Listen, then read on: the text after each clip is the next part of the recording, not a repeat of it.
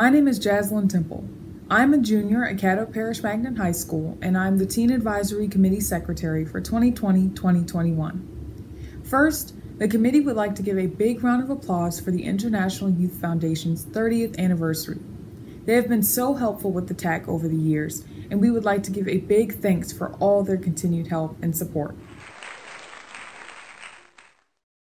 The Teen Advisory Committee is a youth-led advisory board to the Leadership Council at Step Forward. We advise and discuss policies and changes regarding our local teens.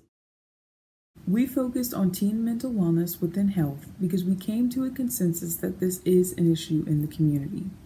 Students in more recent years have felt more pressures that affect their coping skills, stress levels, and mood. We found that these pressures stemmed mostly from school. Most surveyors selecting yes to challenges said that they had experienced challenges which had negatively impacted their physical or emotional well-being within the school setting. We also found through the survey is that more students confided in a friend rather than a school counselor or even a parent. 34% of those who confided in a friend felt that working with them did not help.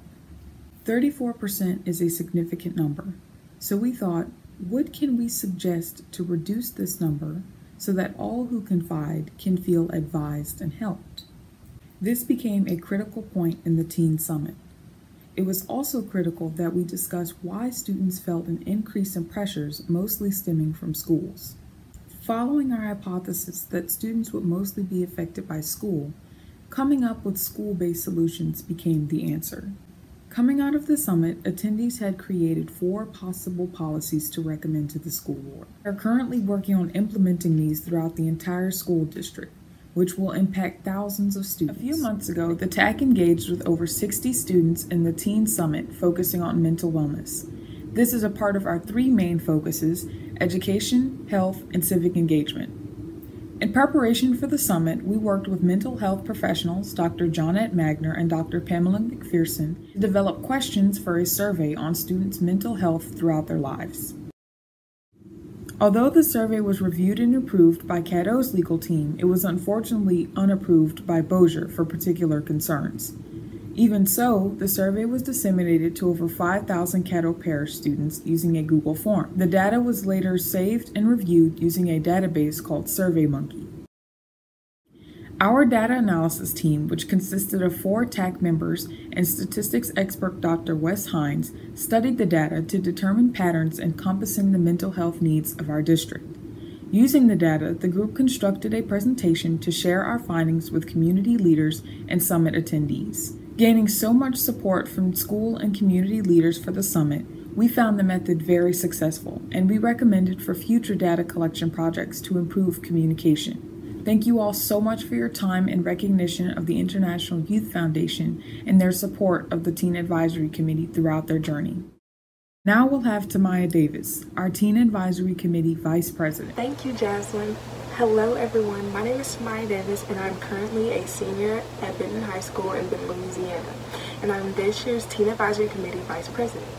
I would like to thank you guys for giving us this opportunity and this platform to speak about something that we're truly passionate about. So I'm going to start off by first talking about the planning of our in-person summit. So before Corona hit, we plan to have our Teen Summit in person, face-to-face with our attendees. We planned for the summit to take place on Wednesday, March 18th, and our location was the Louisiana Tech Academic Success Center on Bossier Parish Community College's campus.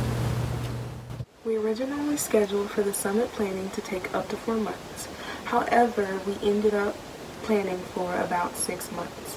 During this time, we had meetings 3 times a week with our adult advisors and our Teen Advisory Committee members. During this time, we gathered speakers, resources, attendees, and we secured a location. We also selected our panelists who are going to be on our panel for the Q&A portion of the summit. These panelists were selected to talk about mental health in every way that it affects teens. The panelists were Dr. McPherson, Ms. Jessica Layton, Mr. Clay Walker, and Pastor Andrew Randall. Now I would like to talk about delegate selection. The delegates were selected by the counselors. We contacted the schools and gave them a list of what we were looking for. Mainly, we wanted underrepresented teens who were ready to make a change. After 6 months of planning, March 18th was almost here, and we were so excited to move on with our team summit. However, on March 16th, we found out that we would have to move the summit to a virtual platform. And so we began to plan our Zoom summit. Due to this challenge that we did not plan for, we had to push the summit back 2 months. During those 2 months, we had Zoom calls with our Teen Advisory Committee every week.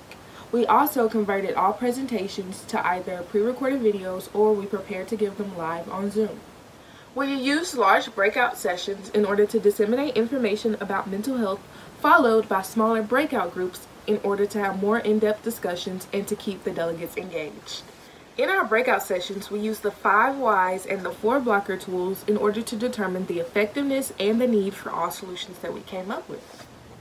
I will now break down the 5 whys tool in order to give you a better understanding. The 5 whys tool is an interrogative technique used to explore the cause and effect relationships underlying a particular problem. The primary goal of the technique is to determine the root cause of a problem by repeating the question, why? Each answer forms the basis of the next question. The 5 in the name comes from an observation on the number of questions needed to resolve the problem. Not all problems have a single root cause. If one wishes to uncover multiple root causes, the method must be repeated, asking a different sequence of questions each time. I will now give you an example of the 5 whys exercise in action. This is the same example that we used to explain the exercise to the delegates during the summit. So, we would start with a problem statement.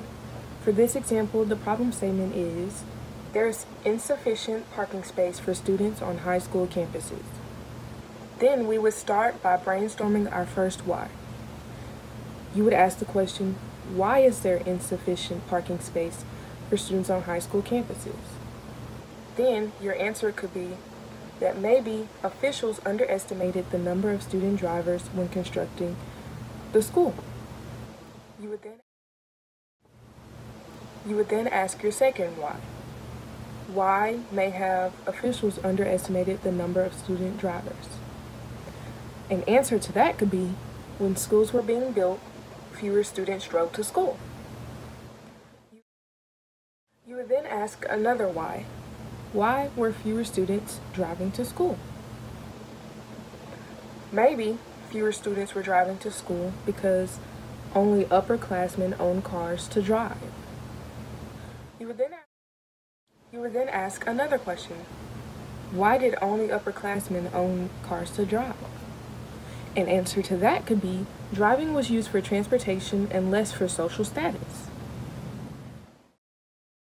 You may then ask, why was driving used for transportation and less for social status? And then an answer to that could be that cars were more expensive and less accessible, so students opted for easier methods. I will now explain the 4 blocker exercise.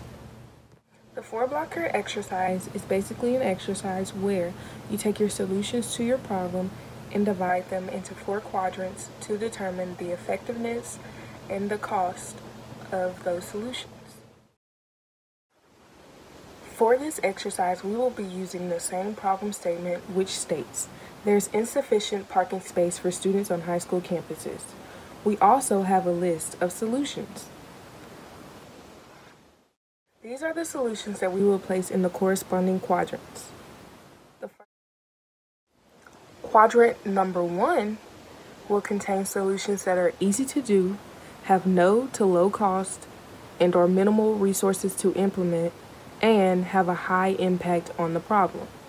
Quadrant 2 will have the solutions that are hard to do, are costly and or require extensive resources to implement, but have a high impact on the problem. It also may require more time or money to complete. Quadrant 3 will consist of solutions that are easy to do, have a no to low cost and or minimal resources to implement. However, they have a low impact on the problem.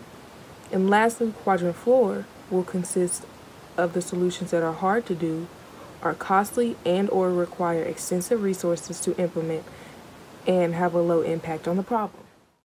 Now let's place our solutions in the corresponding quadrants. Let's start with solution 1.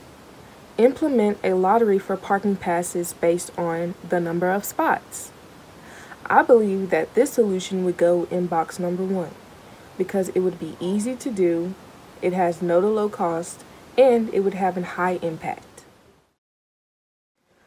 Now, solution 2 says to implement carpool measures requiring every student driver to have 2 passengers in order to park on campus.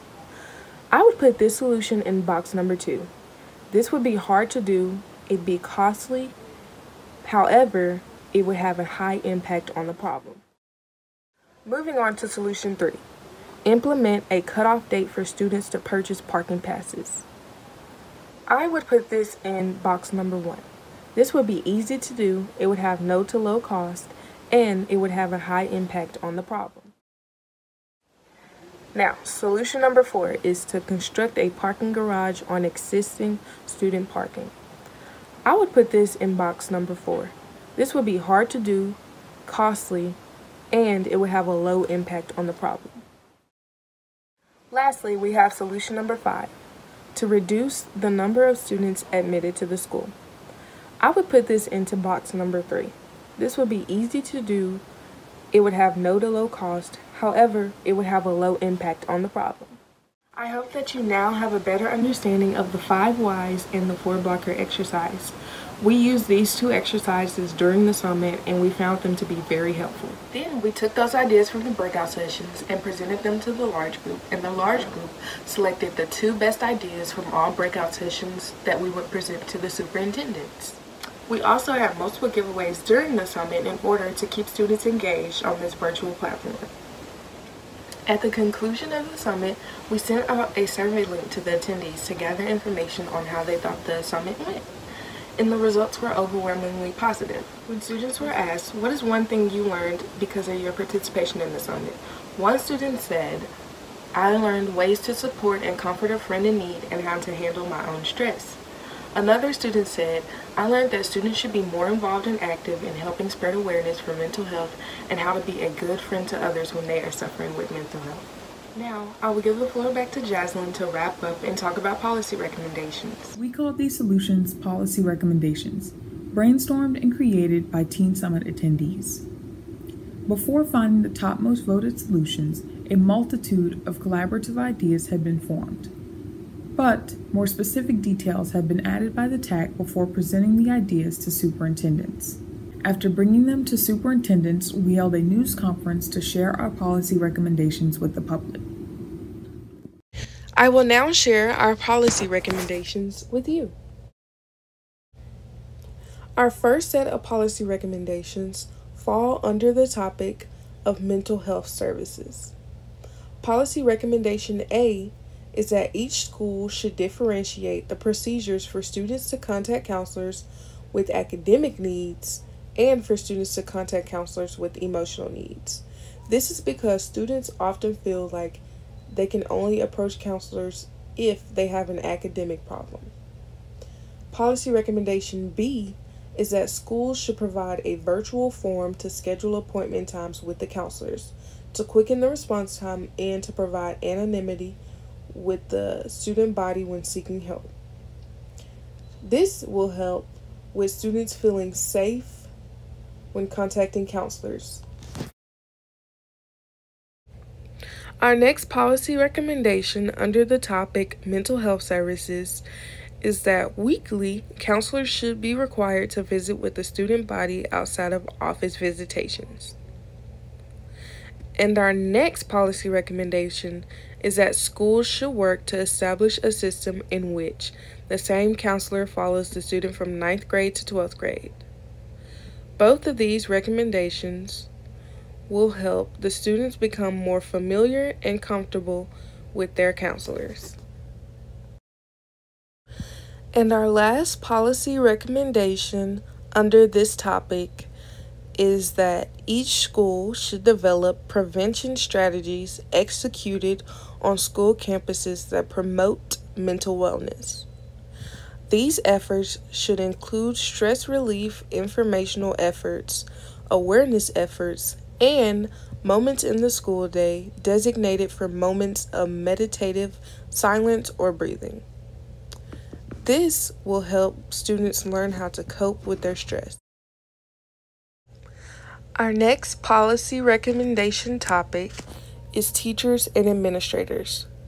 These policy recommendations are for the teachers and administrators. Policy Recommendation A. The current method of teacher and administrator training on mental health challenges should be expanded to include actionable response strategies. Rather than lecture-style session with the faculty, schools should adopt active learning approaches. Through simulation-style exercises, faculty should develop and utilize a written faculty guide. This will help to better educate the teachers and administrators.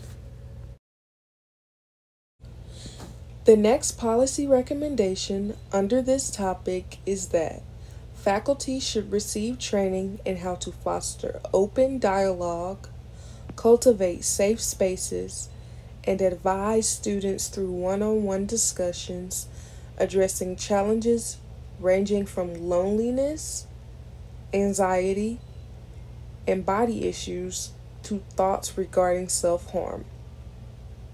The last policy recommendation is C. Health class teachers specifically should expand instruction of mental health information to include stress relief efforts within the classroom. These, just like Policy Recommendation A, will better educate teachers and administrators.